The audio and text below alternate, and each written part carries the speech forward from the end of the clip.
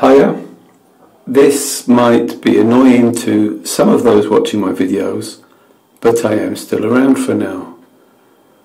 Apologies to the few good and concerned viewers contacting me after watching my video titled 12 Years a Lab Rat, which I uploaded on the 8th of October. I hope this latest video goes some way to helping you understand my deliberate vagueness and the worrying message within that previous video. It was not my intention to upset or unsettle you. I designed a flyer for what is very likely my final flyer campaign.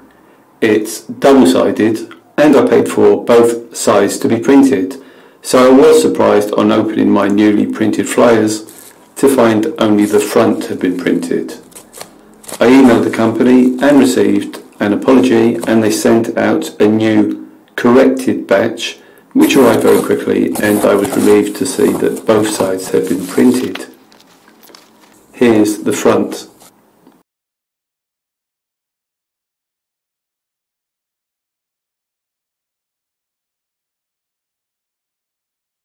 On the reverse you'll see two different sized white rectangles, and they're for me to add one word in each. I like to see myself as a sharing type of guy, and once I've filled in those blank rectangles, you should see what the locals taking delivery of a flyer might be potentially sharing with me. Here's the reverse.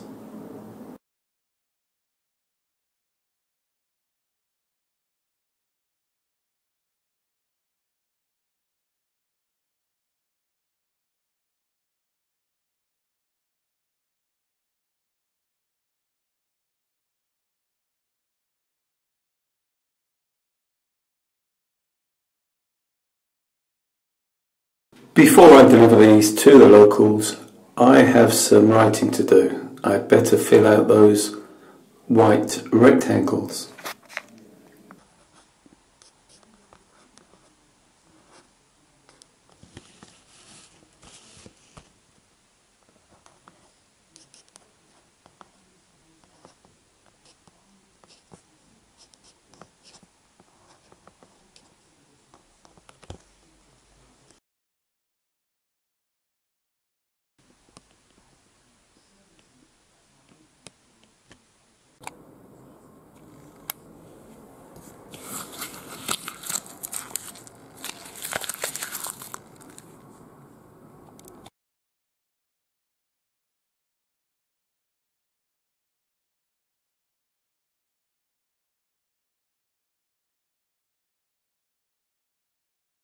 I'm making this video in stages, and the next stage should show me delivering the flyers locally, and I hope I deliver them unscathed.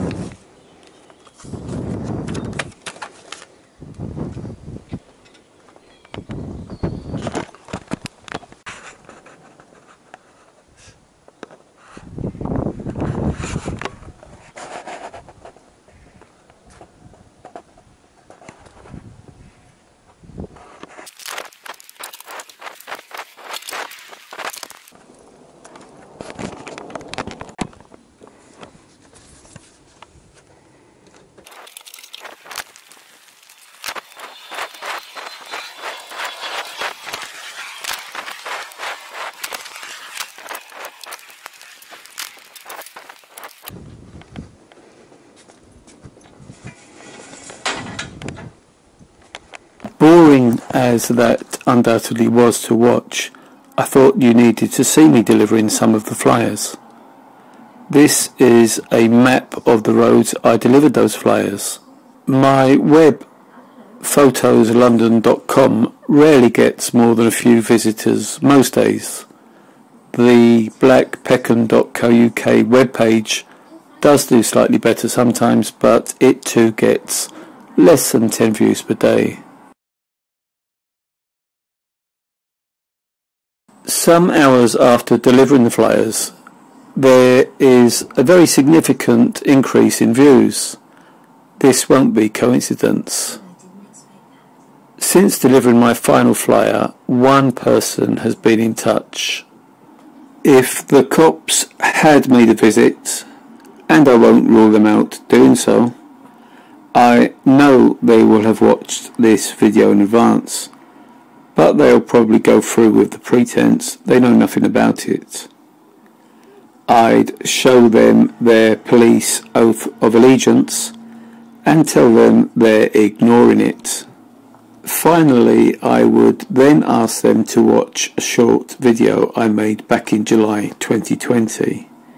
It's never been publicly accessible on YouTube, and you'll see why when you watch it now.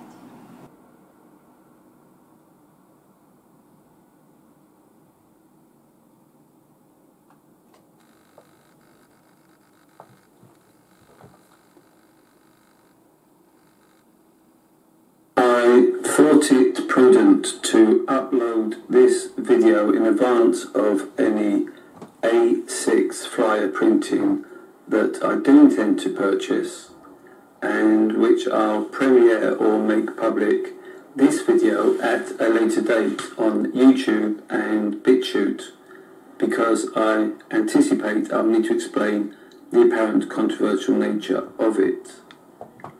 I've omitted 2 words from the flyer, and that was done on purpose because if I'd included them, these flyers might not get printed, or the police would be making a visit to the flat sooner than I want.